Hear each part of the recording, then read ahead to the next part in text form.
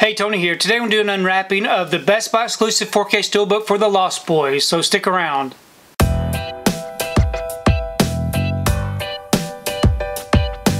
So today I've received my order for the Lost Boys. This is a Best Buy exclusive 4K Steelbook with the Blu-ray and the digital. Here's the front of the Steelbook, and here's the back. If you'd like to check out these special features, you can go ahead and pause and do so. I'm going to go ahead and remove this from the wrapper and we can take a closer look at this Steelbook. Okay, I've got the wrapper off and the J card removed. Here's the front of the Steelbook. Really beautiful looking Steelbook. I do love the way that this looks. It is a matte finish, no embossing or debossing.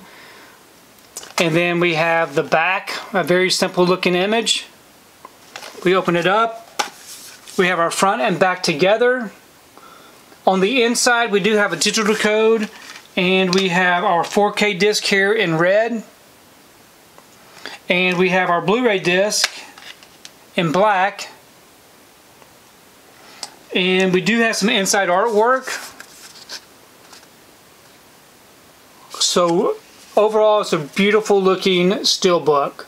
So I'm really happy with this release. I think the Steelbook looks great. So very nice to have this in the collection. I did want to go ahead and take time and show you another Steelbook that I have in the collection for just the regular Blu-ray release. This right here was a Best Buy exclusive many years ago. Never did get around to opening it. But I do like the artwork on this one also. Please leave me a comment below. Let me know what you think about this particular Steelbook release. And also let me know what you think about the movie The Lost Boys. I really do enjoy reading your comments. If you like what you saw here today, please give it a thumbs up and share the video. If you haven't subscribed to my channel, I really appreciate it if you would subscribe. If you do subscribe, please remember to hit that notification bell so that you can be notified every time I upload a new video. If you haven't found me on my social media accounts, I'm on Instagram, TikTok, and on Twitter.